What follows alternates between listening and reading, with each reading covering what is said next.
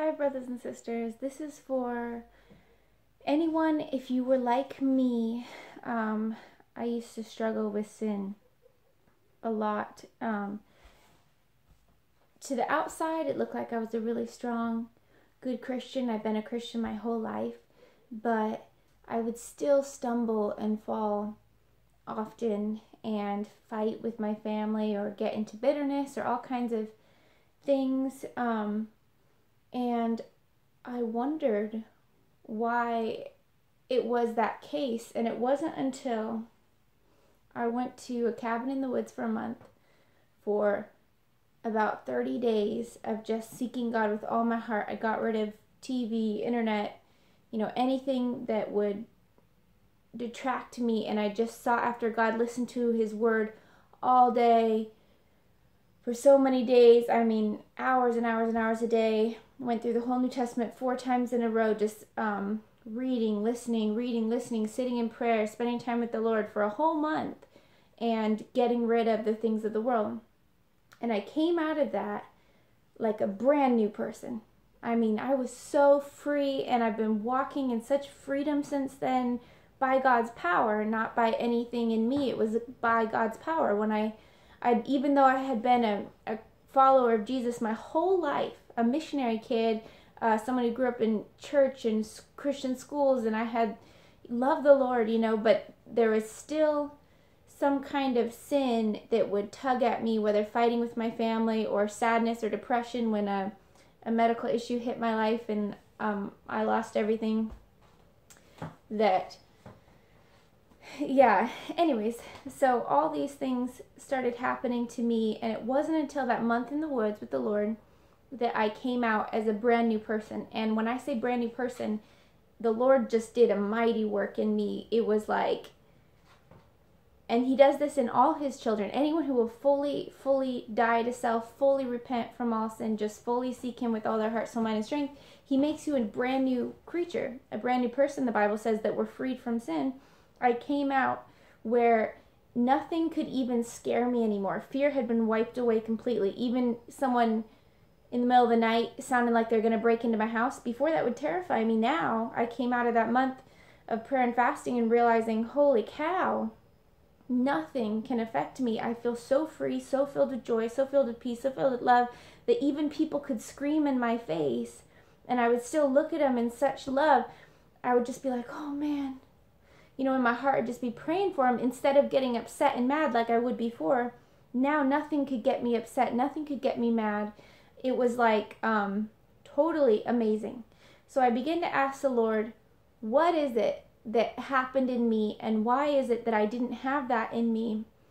I seemed like a really good Christian. I had a lot of joy of the Lord my whole life, but I still had sin. It was like a pendulum swing where you would be in sin, and then you'd repent and turn away, and then you'd sin again and repent and turn away. It was a pendulum swing, but the Word says we should be freed from sin. And so many verses saying you're a new creature. Paul says it's no longer I that live, but Christ in me. Just so many verses saying, even in 1 John, I believe it's 3:9, it says if you're born of God, you won't sin. You won't continue in sin because you can't. You're born of God. His seed remains in you. Hebrews 10:26 says if you continue in deliberate sin after receiving the knowledge of the truth, there's no longer any sacrifice that covers your sin. I believe it was Matthew, Jesus says, not everyone who says, Lord, Lord, will enter the kingdom of heaven, only those who do the will of my Father. And on that day, many will come to me, saying, I did all these miracles in your name, I cast out demons, and He'll reply, I never knew you. Depart from me, workers of sin, workers of lawlessness or iniquity. So all these things, if we're in sin, leads to death. And there's a freedom from sin that's possible that gives life abundant, okay? So I began to ask the Lord, Lord, help me to understand what happened in me, the good work that you did in me. I thought I was saved my whole life, but this is radically different. This is a new kind of freedom, a new kind of peace, joy, and love, where I'm not even tempted to sin anymore, where sin makes me literally want to vomit.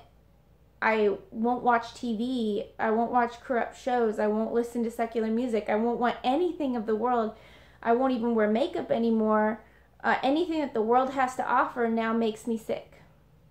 I said, wow, you've done an amazing work in me. Can you tell me what it is so I can help others understand it too? And so he began to teach me and guide me using the scriptures and the Holy Spirit. The Bible says the Holy Spirit reveals us to all truth. So through the Word of God and the Holy Spirit, He'll reveal incredible things to you that you might not hear in a sermon or a teacher, but the Christians of old knew it. It's just over thousands of years people have fallen away from it. It's very few Christians that hold to it now. So anyway, so this is kind of how you can tell. I wrote it down in a picture to help understand.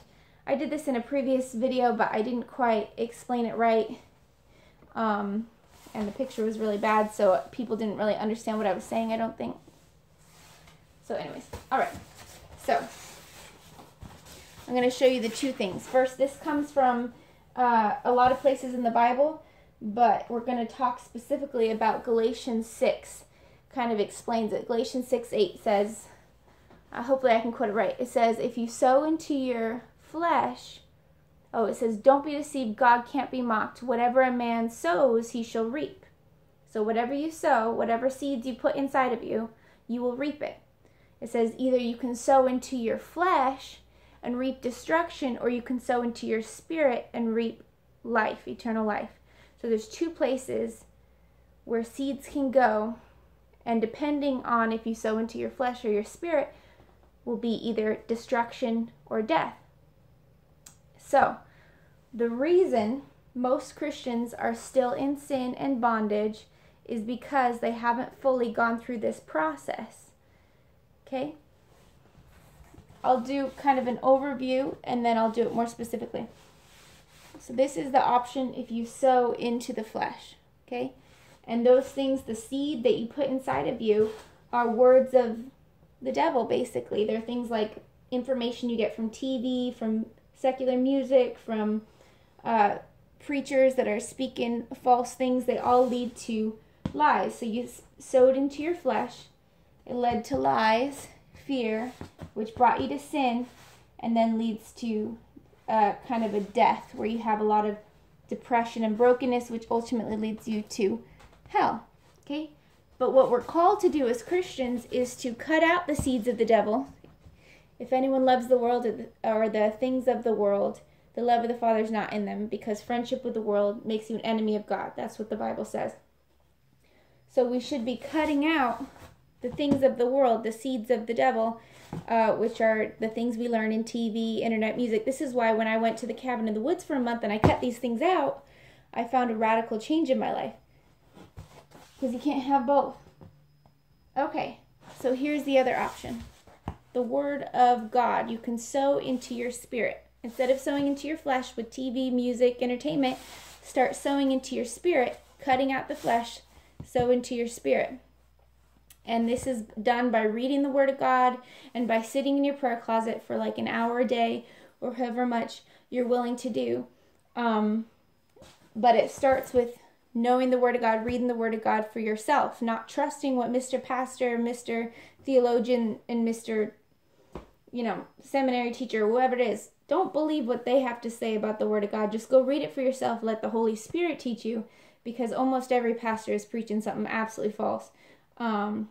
Anyway, sadly. And you'll see that the more that you read this for yourself, the Holy Spirit will begin to reveal to you all the lies that you've been taught, that you've actually been thinking you're learning from the Lord, but actually you're going from false preachers that are leading you to lies and bondage. So go to the Word of God yourself, learn it yourself, go from Matthew to Revelation, Matthew to Revelation, Matthew to Revelation, and then when you've gotten that down, also you can do the Old Testament too. But especially since we're in the New Covenant, learn Matthew to Revelation really well.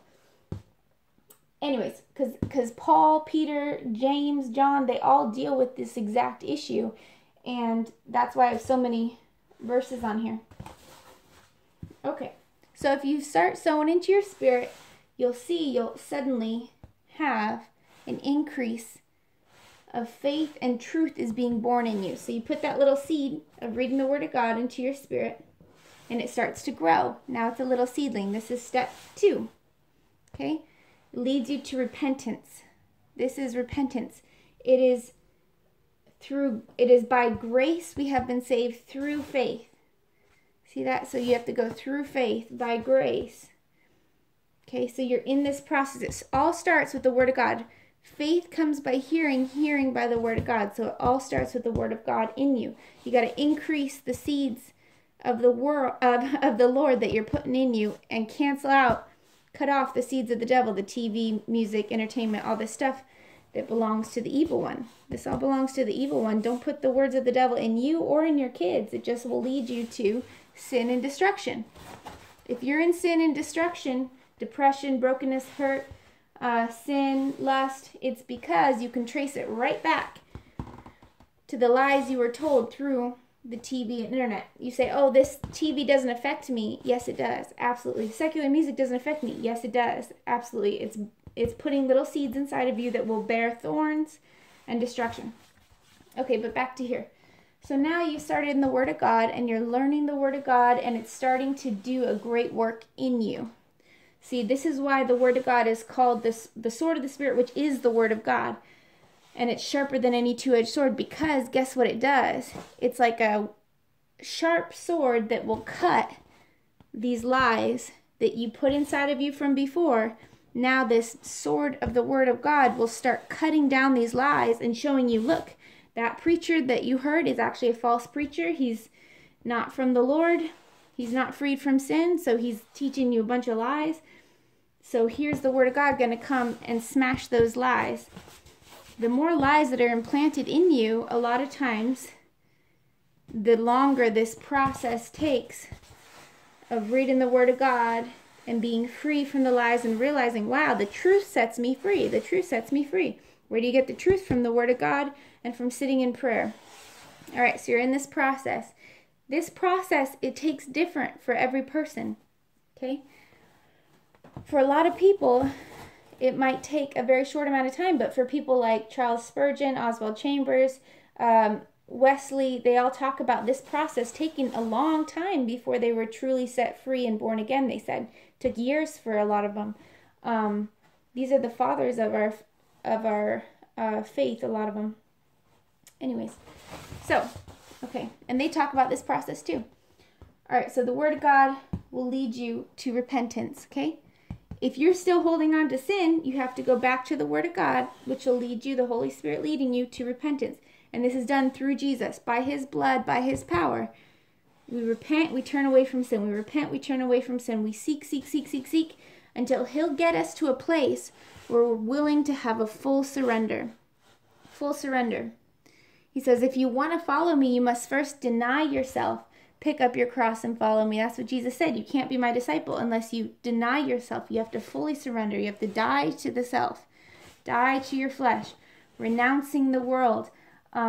Friendship with the world makes you an enemy of God, the Bible says. Jesus says, if you want to be perfect, sell all you have, give to the poor, then come follow me. He says that to the rich young ruler in Matthew 19:21. You have to pick up your cross and follow Him. So if you're not at this point of fully surrendering, where you're willing to sell all you have and give to the poor, where you're willing to give up everything for the Lord and even to die for the Lord, then you haven't gone through this process enough. You need to keep doing it. And this is our whole lives. We're constantly reading the Word of God, so you never stop reading the Word of God, of course. But this process, I'm telling you how to be truly free from sin. This is what the Lord shows us. You have to put the seeds. Now remember, we're saved by grace through faith. Grace through faith, by Christ's blood. In His love, while we were lost and in sin, He sent His Son while we were still sinners to die for us so that we could have freedom from sin. So His blood washes us clean, repent, all these things. So we repeat until we have a victory given to us by the Holy Spirit. The Bible says He's capable of keeping us from falling and presenting us perfect and spotless on that day. So Jesus is capable of freeing us from all sin by His power, where we won't even have temptation to sin. When I say that, I mean we won't even have that desire to sin. That temptation will still be there, but Like sin makes us sick now. If you're a new creature, born of God, transformed, the Holy Spirit within you, then you're not going to be led by the flesh, you're led by the Spirit, so sin isn't appealing to you anymore. It makes you sick if you've been truly born of God. Okay, and that's what Paul talks about a lot. All right, so now when you're at this place of full surrender, truly given up your sin, truly repented, gone through this process where he begins to unpeel all those layers of sin around you until it's just you underneath to fully surrender to him, where you're giving up everything, no matter what he calls you to, you're fully surrendered. Then you end up going through this process where you're born again, or born of the Spirit. Nowhere in the Bible does it say you're being born again is an instant process. Okay, it's not an instant process for everybody. If you have a ton of lies, a ton of sin you need to surrender, it's going to be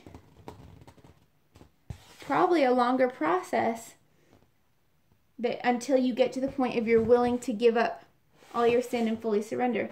For some people, it might be instant. They might be like, I am going to give up all my sin and fully surrender in this moment, and they made that choice completely. Then they can have this freedom from sin immediately. It depends. So just how much you're willing to surrender is how fast this process takes. Because you're the only limiting factor.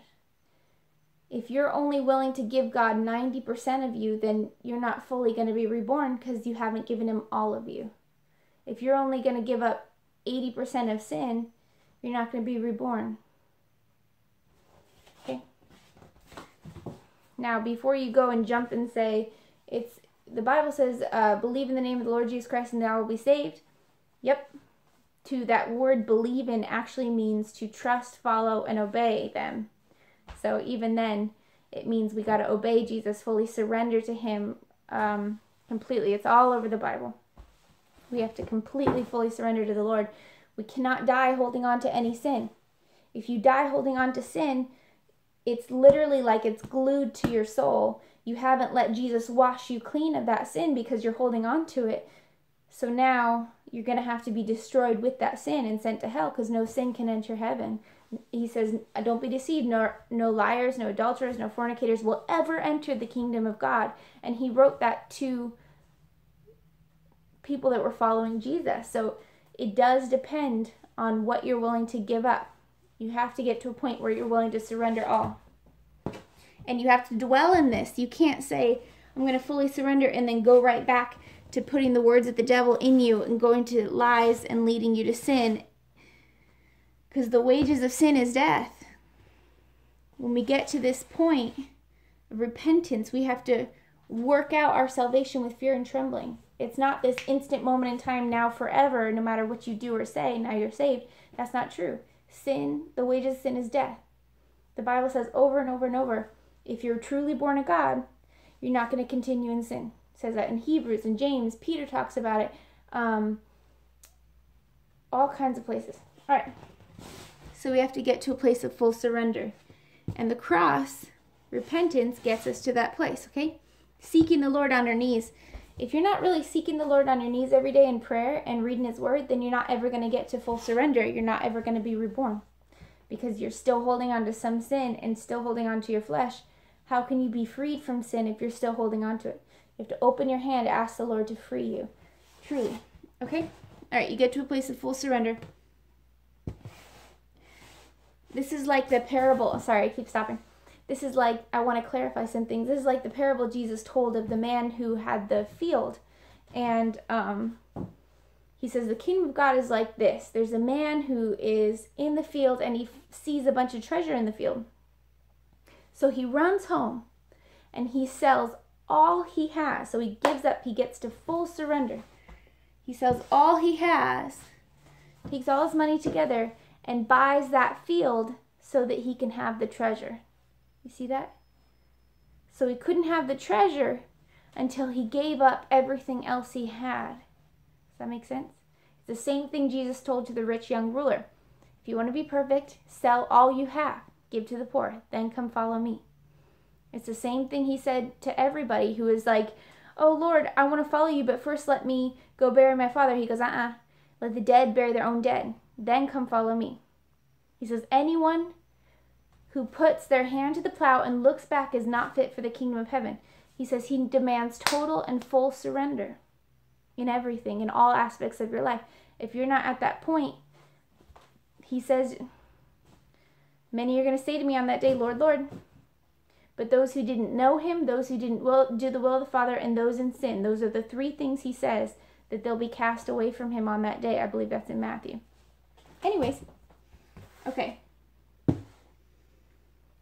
Now, once you've gotten to full surrender, you're going to find totally incredible thing. This is what I found after that month in the forest when I was going through this process and got to a point of absolute surrender, and he absolutely made me reborn, new creature. I understood all these verses made sense to me. 2 Corinthians 5:17, you're a new creature, no longer, Galatians 2:20, it's no longer I that live, but Christ in me. Matthew 7:16, you'll know them by their fruit. Hebrews 12:14, without holiness none will see God. Matthew 5:8, the pure at heart will see God. All the beautiful fruit of the Spirit. He says if you don't bear fruit, you get cut off and thrown into the fire. So what's the fruit he's talking about? He says here, the fruit of the Spirit is love, joy, peace, patience, gentleness, all these things. Sorry, did I do that right? You get to have the fruit of the Spirit. It starts to take over you. Love, joy, peace aren't an emotion anymore. It's not a pendulum swing anymore. It becomes who you are. This is how you can love your enemies and pray for those who persecute you, is because there's a supernatural reborn process that happens where it's no longer you that live, but Christ in you. Christ takes over. His love flows out of you. His joy flows out of you. His peace flows out of you, and it doesn't change based on your circumstances or your day. Since this day, I honestly haven't had one bit of loneliness since I was free.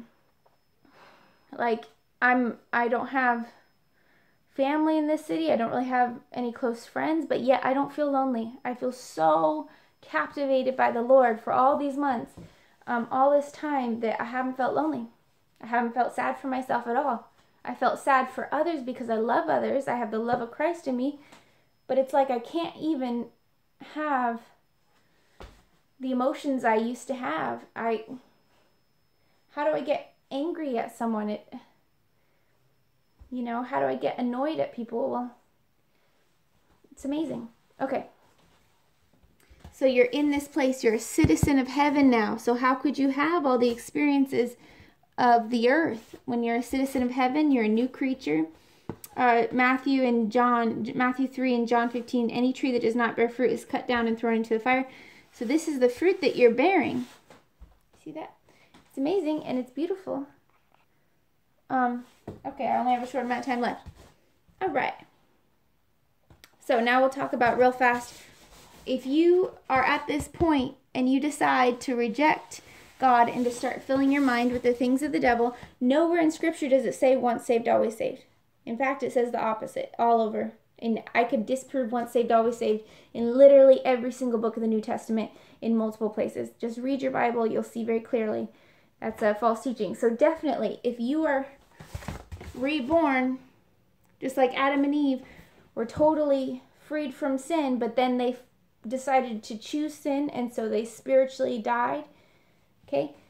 This process, if you decide to go back to filling your mind with the things of the devil, the TV, the entertainment, wasting your time, rejecting, you're grieving the Holy Spirit, you're doing all these things, the Bible says don't be deceived. God can't be mocked. Whatever a man sows, he'll reap. So if you're sowing into yourself all this junk of the world, you'll get lies in your brain subconsciously at first. You'll be like, subconscious lies. Okay, these lies will give birth to sin, lust, drunkenness, immorality, lying, stealing, laziness. Okay, you start to surrender to your flesh. Instead of surrendering to God, you're surrendering to your flesh. Instead of words of God giving birth to truth, it's words of the devil giving birth to lies. You see that?